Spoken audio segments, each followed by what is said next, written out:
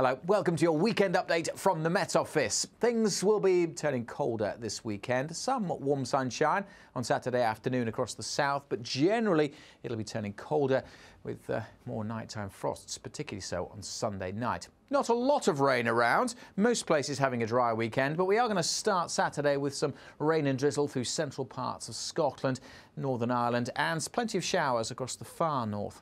As we head further south, though, by and large, a dry start. Some fog patches around on Saturday morning, taking a few hours to clear away, and a bit of a chill in the air first thing.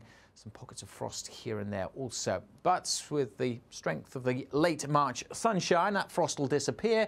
The fog should also steadily clear by late morning, and then by and large, dry, bright day across the south with sunny spells. Brightening up too through central Scotland and also Northern Ireland. The cloud tending to clear from here, but the cloud increasing over northern England, with some drizzly rain over the far northeast and showers continuing over northern parts of Scotland. So they may well have some hail, even some sleet mixed in, and it will be quite blustery.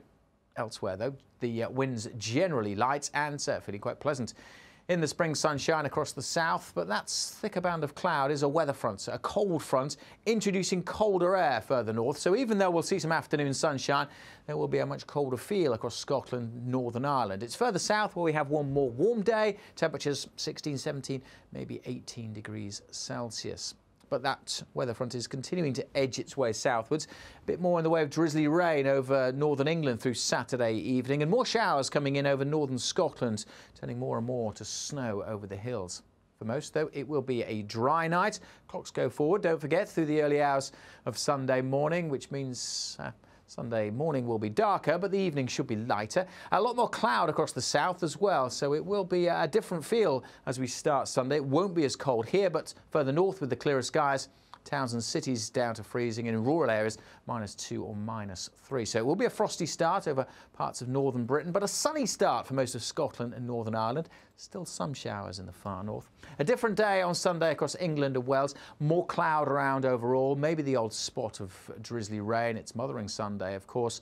And if you are taking your mum out anywhere, well, tell her she'll need a thicker coat on Sunday compared to Saturday, because it will be that much colder on Sunday. Temperatures struggling to 10 or 11 degrees, maybe up into the teens where we do see some sunny spells. But definitely a colder feel for most on Sunday. Cold on Sunday night. Every chance waking up to a frost on Monday morning.